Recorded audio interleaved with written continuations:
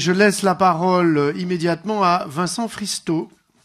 Merci Président. Très rapidement, on est amené donc à délibérer sur l'intérêt métropolitain en matière d'aménagement de l'espace. Le vice-président a rappelé la méthode claire, définition de critères, j'y reviens pas, ça a été dit, confirmation des opérations déjà engagées.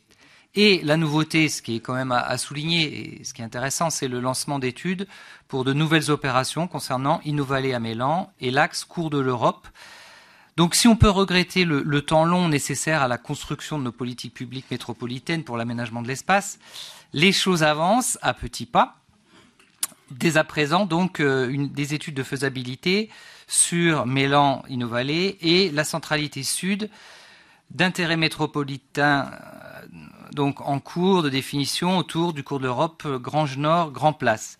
Ceci confirme et lance aujourd'hui un vrai projet donc d'aménagement du secteur sud, et ça je pense que c'est intéressant, dans le cadre du quartier d'intérêt national pour l'ANRU autour des Villeneuve, 2 quartiers QPV de 30 000 habitants au total, donc c'est significatif.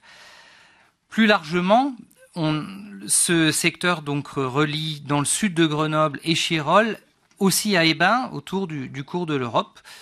Donc je veux souligner l'importance et l'enjeu majeur de retrouver une qualité de vie, une attractivité pour le secteur avec une mixité de fonctions d'aménagement, d'activité et de logement.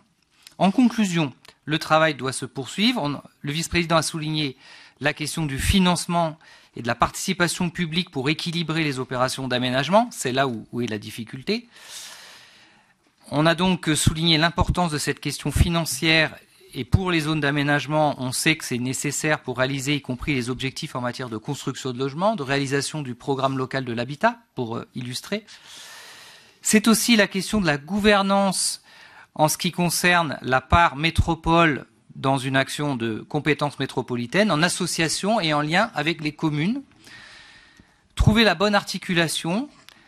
Et enfin, point à aussi réfléchir, définir les bons outils d'aménagement métropolitain. Ça fait partie de ce package, de ce dossier. Voilà les éléments rapides. Merci pour votre attention.